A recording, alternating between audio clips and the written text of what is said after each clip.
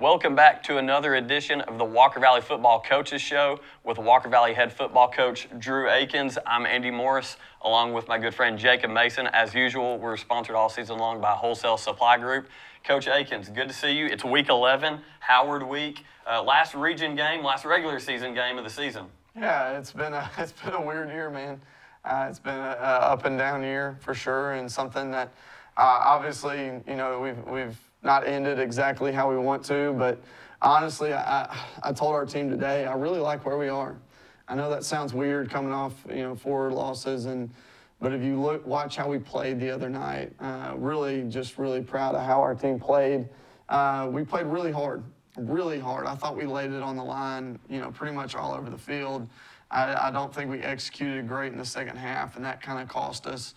We didn't play with great technique in the second half.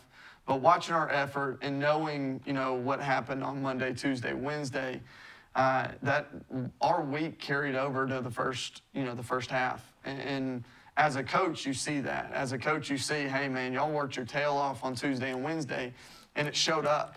It showed up for a half, but it showed up. So we can continue to work like that and work towards that kind of effort all the time. If it shows up through the whole game, you really see an opportunity to go on a real run here. I like where we are mentally. I think our kids really understand finally what we're trying to get done, and you see the execution getting better. You saw it especially in the first half the other night. I thought we really executed well. Having Eli back defensively really gave us a spark in the first half. And I think we just kind of gassed out, and didn't play with great mental technique, and that cost us.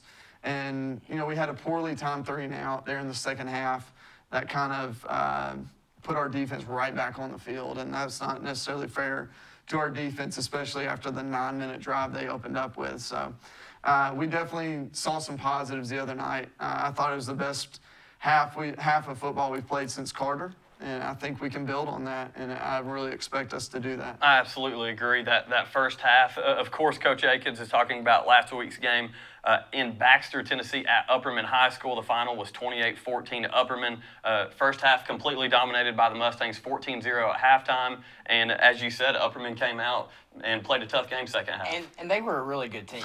Let's just talk about that. They were a great football team. They've moved on to 8-1 and have a great coaching staff, but they had some dudes. I mean, they really did. Yeah, they absolutely have some dudes. Listen, I think you could see Upperman in the semifinals of 4A. When you talk about the teams that we've played over the last 4 weeks that we've lost to, excuse me, we've played some really good football teams. A Ray County team who just had a big one over Bradley. Yeah, and won the region. Yep. McMinn County's playing much better as the season's going on.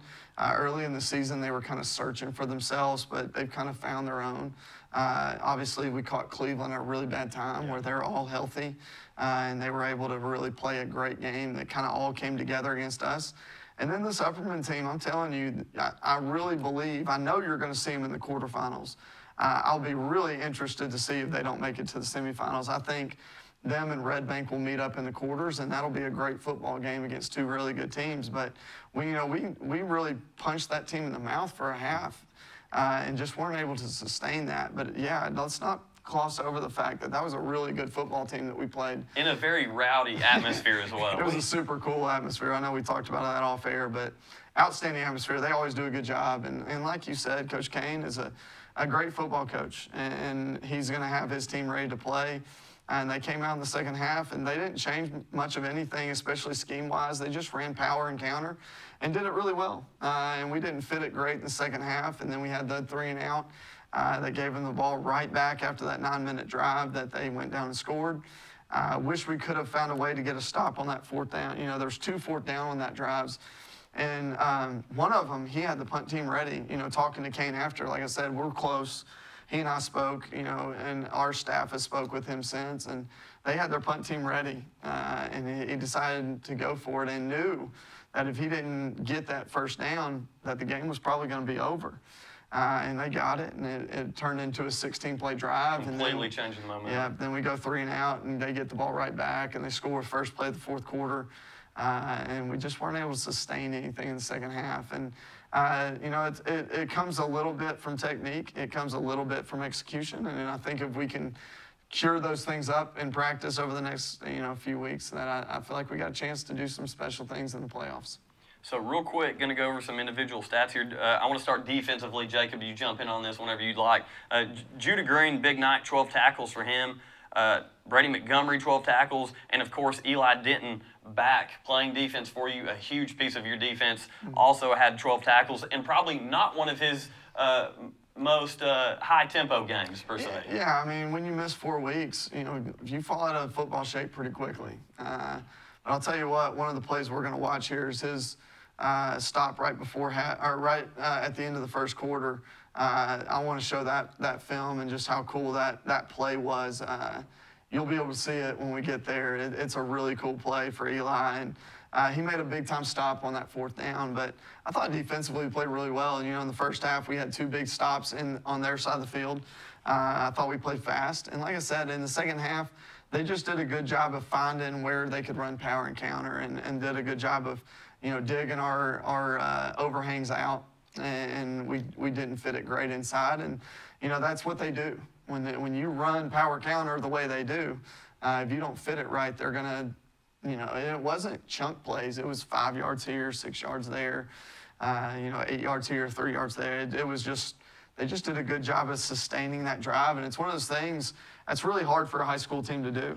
I think we've talked about it a lot here is, it's hard to sustain a 16-play drive and be disciplined enough to do that. So we just kept saying on that drive, hey, just keep getting them on the ground, keep getting on the ground, and kudos to them for being able to finish that drive and continue to be disciplined enough to do what they're supposed to do for the entire 16 plays. One thing that really excited me, I told Jacob this during the pregame when I was looking at the starting lineups, the secondary, the athletes you had on the field, and I think especially in that first half, that they took away the deep threat that we talked about, how Upperman would like to kind of run, then pop one over the top. Secondary, the athletes you had on the field, having Gio Angeles and Braxton starting at the corners, moving Brady Montgomery to the nickel, Day at free safety, and Spencer at the dime.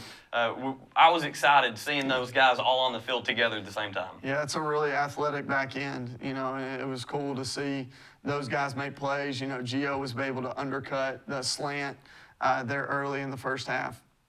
Well, maybe that was late. I think it was late in the first half. He undercut that slant, got an interception. But yeah, that was a really athletic back end and really made some plays. Even the touchdown that they had, Gio was in great position. Yeah. The kid just made a good play.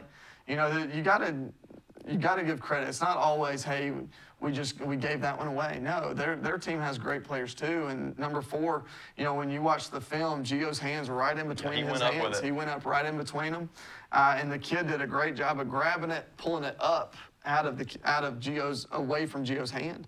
The kid made a great play. Yeah. But Gio was in great position and did exactly what we coached him to do, and the kid just made a play. And those things are going to happen. We just got to keep playing. Keep playing, because at that point I think it was 14-14. So it's not like that ended the game. It was just a great play by that kid. So kudos to them. They came and made plays in the second half, and we weren't able to execute as well as we did in the first half, and it cost us. Another player that I thought had a great game was Brady Montgomery. I call him the sniper. He will do that. Dude, he comes out firing, and he tackles low, but he's kind of become a sure tackler on that defense. And when it does get to the second level and past the linebackers, normally it doesn't get very far because Brady's right there. Yeah, I think we've done a great job of knowing what Brady's able to do, and Brady does a great job of doing what he's coached to do. I think that's what you see from a lot of our guys defensively the last few weeks. As we've started playing better defensively, you see that guys are doing what they're coached to do, and Brady's one that has always done that. We moved him to nickel this week because we weren't sure that Eli was going to be able to play. So we started out with him at that nickel position, but then quickly moved him back to free safety. He just does such a great job of reading run and coming and filling the alley. We ask our safeties to do a lot. So asking him to fill that alley was a big-time thing for us, and he did a great job of that throughout the night. But he's done that all year, and he's done a great job. Again, we got him on the ground.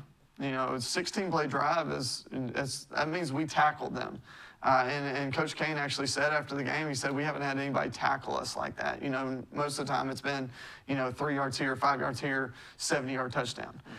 We didn't allow the big play. We actually won explosive plays the other night. I think they had 4 and we had 6. So we won explosive plays the other night.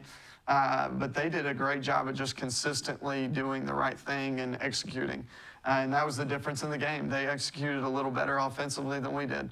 And it led to, a few more touchdowns in the second half. So, let me show you some film. Let's go through this. I want to start with Eli. I want to show y'all just to start out this 4th down stop because it's a really big time play. I think they had driven it down.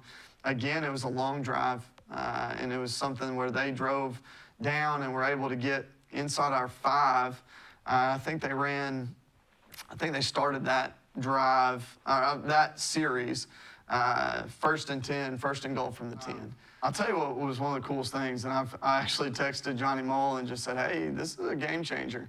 But the LED lights are really cool, and that's something I know our county's mentioned as a possibility, and that's something that I hope we make a push for, because that really changes some of the things you can do with setting the lights to the music and making it a really cool atmosphere. I thought they did a really good job. Their sound system was awesome. Their lights were cool. I think that's something that we'll really investigate to try to bring that same atmosphere, because like you said, it does. You go to these college stadiums and you see all these light shows, and it's a really cool atmosphere, and I would love to bring that to our fans. So, well, I think I can tell you real quick, though, where Jacob and I calling the game on Sports 99.1 in the home press box, we had a great view of our visiting bleachers where coincidentally the fireworks would go off right behind our parents and fans and band, and I don't think they were expecting that first round, and it was very low, so it caught all of us off guard, I'm pretty sure. Yeah, I think that's something cool that we do at times. We do it behind the field house is where we can shoot those off. So anyways, I think we got the film ready to go, so we're going to go in here. I'm going to show you this first play from our end zone shot.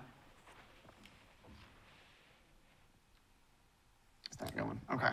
So I can't show you, but I will tell you this. It's a great play.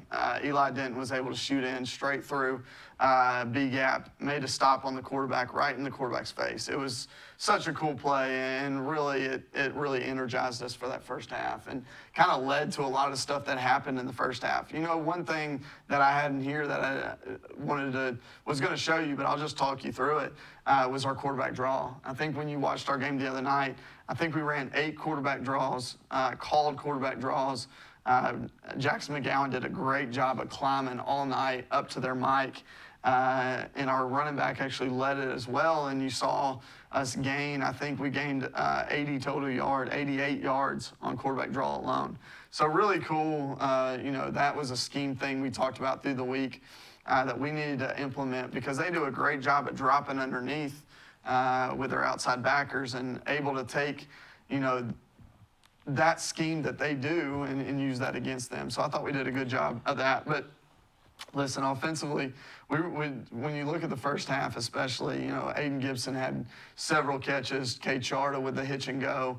I know that y'all made that your play of the game, and I got to tell this story, and then, we can probably move on from Upperman, but right before that, we had thrown a 10-yard stop route to Cole Harbison. It was right on our sideline, and it was great timing. Cole ran a great route. Ryan made a great throw. We caught it, stepped out of bounds, and Cole came to me. I think we ran another quarterback draw right after that. I think we gained like 8 to 9 yards, so it was 2nd and 1. And I believe that they called a timeout. Or no, I called a timeout because it was running down in the half. I think there was like 1:30 left. And Cole came to me during the timeout and he said, Coach, I don't care who does it, but we can run hitch and go and it's going to be a touchdown. And I was like, hey, can I run it with Cade? He's done it more than you have. He said, Coach, I don't care who does it, but I'm telling you it's going to score. And I called it right out of the break.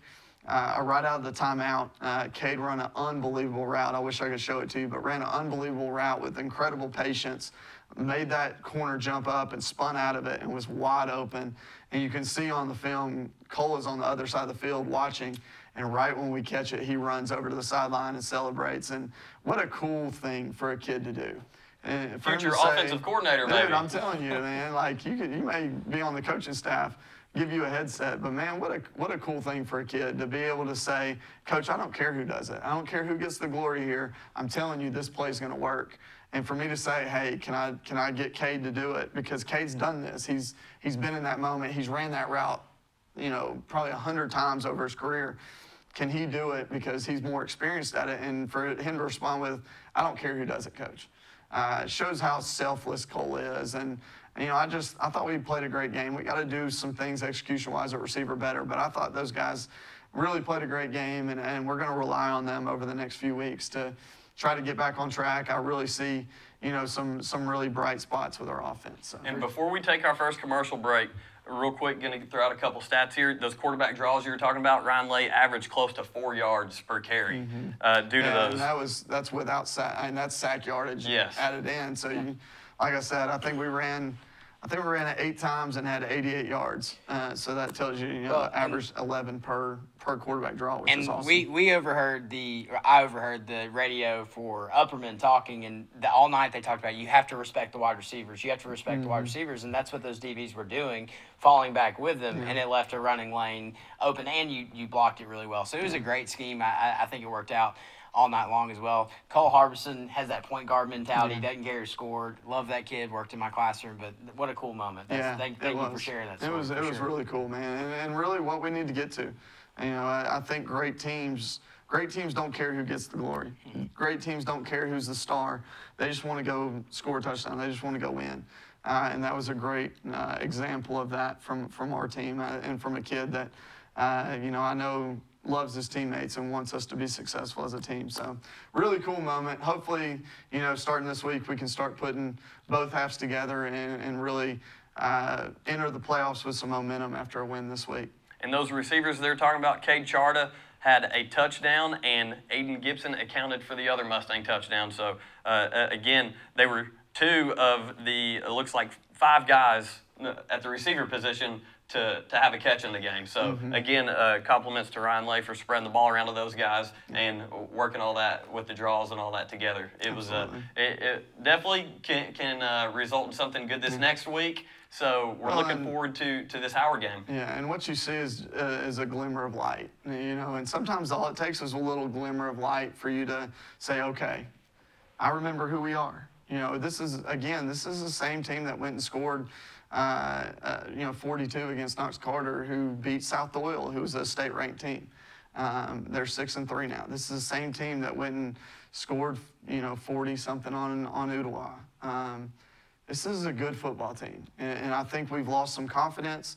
But I think Friday night in the first half, you saw a glimmer of light, and that glimmer of light can really turn into something great. And we're going to press that this week. I talked to our guys today, and they still have the same hope that we've had all year. And I think that little glimmer may turn into a really bright shine here in the next couple weeks, I hope. And with that, we're going to take a commercial break. We'll be right back with you guys here on the Walker Valley Football Coaches Show, and we will be discussing this week's game against Howard.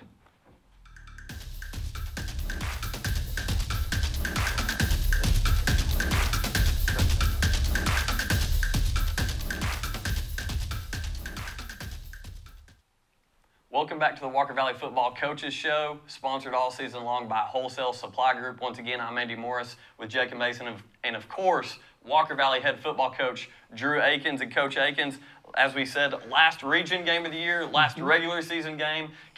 You can kind of look at this one, and this is my words, not yours, as a tune-up to get ready for that Carnes game. Yeah.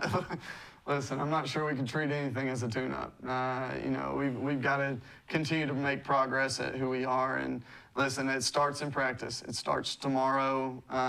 When we go out for a Tuesday practice, we need to go out and have honestly the same practice we had last week, which was a really dominant practice. Like when you talk about, how difficult football practice is, it's hard. It's hard to go out there 4 times and get 1 reward.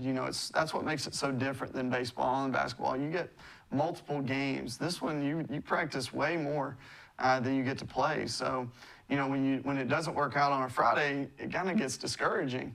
But we need to go out and, have the same exact practice as we had last week, which was great energy, great tempo, great effort, great execution in practice. Because the more you do it in practice, the more it becomes natural. So that's my expectation for this week, that we go practice really hard and then show up Friday and really execute well and play with great effort on defense and get back to turning the ball over. I know we had one the other night, but our expectation is 2 or more. So we need to get back to our goal board. And what does our goal board say? We need to run the ball efficiently. We haven't done that very much this year.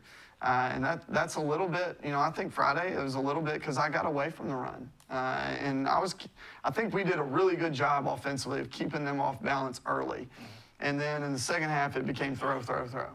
When we do that, they're able to fall underneath those and take away slants that we kind of talked about. We threw slant really well in the first half. What changed at halftime? Well, they fell under slants. Well, why were they able to do that? Well, it's because we stopped running the football. So that's something we need to focus on running the football this week. See if we can get back into a game where we can gain yardage, 4 yards a carry. That's the goal. If we gain 4 yards, that's an efficient run. We need to be good on third down. We got better on third down. In the first half, we were really good on third down. In the second half, we didn't do as well. So we need to focus on our third down execution. We need to protect the football and protect the quarterback. We had 1 turnover the other night, but we had 3 sacks. And our goal there is, that's one goal, protect the football, protect the quarterback. Well, we can do one thing. You can have 1 sack, you can have 1 turnover. That's the rules. Anything more than 1 total is making a bad habit. So we need to take those things away, and we need to protect better, and we need to understand how important the football is. Defensively, our goal is to hold them under 24 points. Well, we haven't done that in this 4-game stretch, and it's cost us. Yeah. It's cost us. Because just anytime you give up more than 24, it makes it, especially where our offense is right now, where we're searching a little bit, it's going to make it difficult to win. Third down efficiency. We've got to do better on third down of stopping the other team. I think they were 4 of 8. Our goal is 3. They were 4 of 10. Our goal is 3 of 10. So we missed that one. Defensively, also a goal that we have is to create more, 2 or more turnovers. We created 1. So you can see, those goals, when you don't hit those goals, a lot of times those goals, when you're not focused on the win, you're focused on those goals. The win takes care of itself. We always say if you hit 6 goals, then the 7th one's going to take care of itself. Well, over this 4-game stretch, we haven't hit 6 goals. We've hit 2, we've hit 3, we've hit 5. Against McMahon, we hit 5 goals. And we ended up losing. So I think if we go in with the mindset of, hey, these are our goals, and we don't care who we're playing, these are the goals that we want to accomplish. We go into this game with that in mind. I think you're going to see us make some progress on both sides of the ball. And if we do that, go hit our goals, the win's going to handle itself. And that's going to be the message we preach this week. So I'm a defensive guy, so I always want to know what we're looking forward to on offense when we see our next opponent. So kind of talk about Howard, what their offensive tendencies are, and what the scheme may kind of be this week. They got a good little running back. He's a really quick kid. They run the ball. They got a few of their sets where they're like 90% run. Like we can really say, hey, they're going to run the ball here. There's another set where they're 50-50, and we got to know, hey, what formation are they in? What personnel are they in? And based on that, we can really feel comfortable of, hey, they're going to run, they're going to pass here. So that's number 1. Up front, they do a really good job of moving people. So in the run game, they're really looking to move people off the football. Against Cleveland in the preseason, they drove all the way down the field and just didn't finish the drive. Against Udoa, they moved the ball all the way down the field, just didn't finish drives. And they've got some good size on their offensive line. I'll tell you what, they got some really big kids that can really move people. I think where they fall short is just taking care of the football. And any negative play gets them out of rhythm. So we got to do a good job defensively of creating that negative play. Being in their backfield, which, like I just said, is what they're trying to keep you from doing. They do a really good job of handling the down linemen and making sure that it at least gets past the line of scrimmage. So we're going to have to do a good job defensively, especially at the defensive line, of holding our ground and giving our linebackers a chance to shoot gaps. So, but they're going to be a run-first team. They're going to make sure that they're using their offensive linemen to move people. And then that tailback number 6 is a pretty good little player, and we're going to have to make sure we get him on the ground, because if he gets out in the open grass, he's really difficult to handle. For sure. So I don't think I've ever asked this before. You talked about recognizing sets, right? How much film do you guys watch as a team to prepare for that? We meet every day. So every Monday, Tuesday, Wednesday, Thursday, we meet offense for 30 minutes, defense for 30 minutes. So we're getting about 2 hours per week with our offense and defensive Awesome. watching film. But as coaching staff, man, we're watching. Yeah. I mean, I think I looked last week. I think I had 8 to 9 hours of film watched throughout last week, watching Upperman film. I think you saw the same thing from Coach Ashby and Coach Harvey on the defensive side of the ball, watching, similar 8 to 9 hours of film. So, I think our defensive staff, Coach Harvey, if I say one thing about him, he's a film junkie. You learned that from Kane. Kane's a film junkie. I think Kane ended up telling us that he watched, 11 to 12 hours of film last week on us. Wow. It kind of spooked him. He told us so. But listen, that's where you gain an understanding of what is the other team trying to do. And it's very important for a defensive staff to understand what they're trying to do in order to call a game. Offensively, we're just kind of calling a game. We get a feel. I've always kind of gone off feel. Hey, we're running the ball well. And, I go into a game with a plan. We have 10 plays scripted, and we're going to run those 10 plays. Typically, I would say 70 to 80% of the games we get through our 10-play script before we do anything different, unless we get off schedule. We stay on script pretty well offensively. But once we get into the game, it's like, okay, here's what their adjustments are. Here's what we're doing well. Let's go. And defensively, it's a little different. It's more, as a play caller, you're reacting. You're reacting to personnel groups. You're reacting to formations. You're reacting to where they're trying to attack you. And then you try to put your defense where the players aren't reacting. You as a coach react, but your players attack. And you can't do that if you don't understand what's coming next. I think our defensive staff does a great job of them knowing what's coming next and them relaying to our players what's coming next, which is cool to watch. Yeah.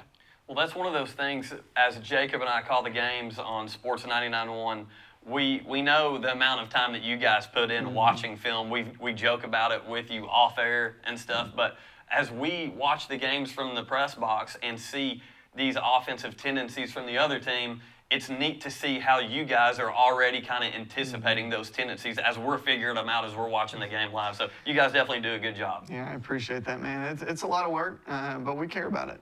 And you can see that just by the way we adjust and the way we try things. I think in the second half we tried stuff.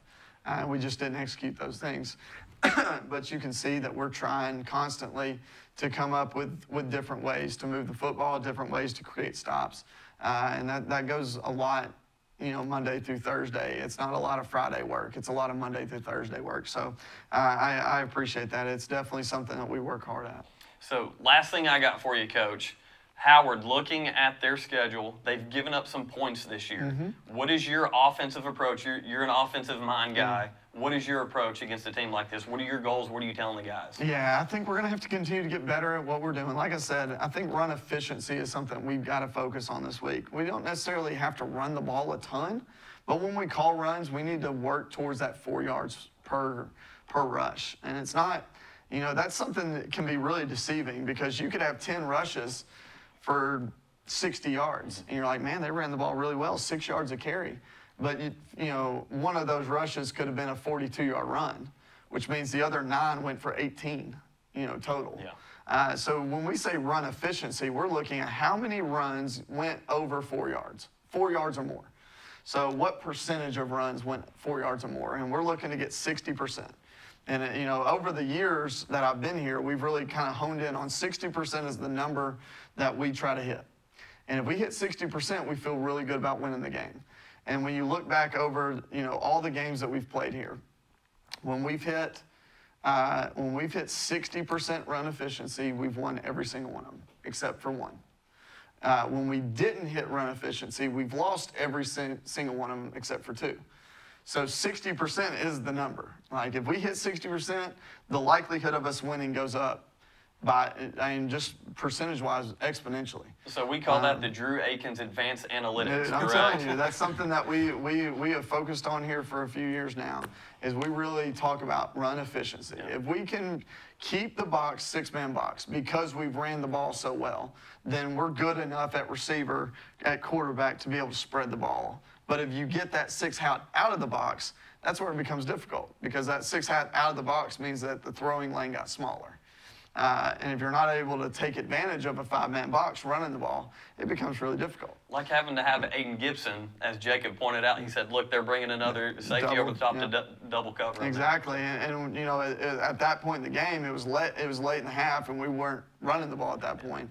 But we did run two on that drive that they did that. We ran two quarterback draws. Both of them went for 13 yards or more. We went one for 13 and one for 15 on that drive. So two draws went for 30 yards on that. That's a big time. That's big time yardage. That's 3 first downs off 2 runs. So that's something that we really try to focus in on and try to be good. So we've got to run the ball efficiently, and then we've got to. I think it's going to be a game where we've got to hit windows passing the ball, and we need to be really, you know, something that we've really got to do better at from the offensive line. It's really everybody. Is our completion percentage has been really bad over the last few weeks, and it's not just a quarterback thing. You know, we've had drops, we've had protection issues. You know, there's all these things that go into a completed pass. One completed pass, so many things goes into that. It goes, you know, from protection to ball to route, defensive coverage, to catch. I mean, so many things go into it. We've got to do a better job of our completion percentage getting back over 70, because you know, against Carter, against Udoa, against Notre Dame, we're over 70% passing, and that led to wins. So we've got to get back into that realm of, hey, let's get our completion percentage back up, and I think you'll see yardage go up, touchdowns go up, scoring go up. So those two things are two things that I want to make sure we're focused on, run efficiency and completion percentage. For sure, and you're going to be tested this week on the offensive line with, from what I've heard, two very special defensive linemen at Howard. Yeah, they got 2 defensive tackles that are really good players, that have high energy, high motors. They don't necessarily play with great technique, but they play really hard, and it's something we're going to have to make sure we really focus in our protection, especially with those 2 guys. And that we give Ryan time to be able to throw the ball.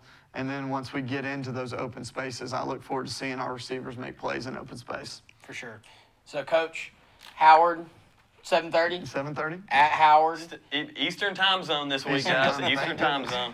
And it's a 30-minute drive opposed to a 3-hour drive, so that's exciting for us. That's right. So if you guys are looking at Max Preps, ignore it. The game is not at Walker Valley. It is in Chattanooga at Howard, 7:30 kickoff. And, of course, this is, as we said, the last game of the season, of the regular season, last region game, of course. And it's, in my opinion, a good game to get some positivity rolling going into Carnes to go upset them first round of the playoffs. So, Coach, we're excited, looking forward to it this Friday. Jacob and I will be on the call on Sports 99.1. Pregame show will start at 6:30, and kickoff, again, will be at 7:30. We look forward to you guys joining us, and we're excited. One Valley.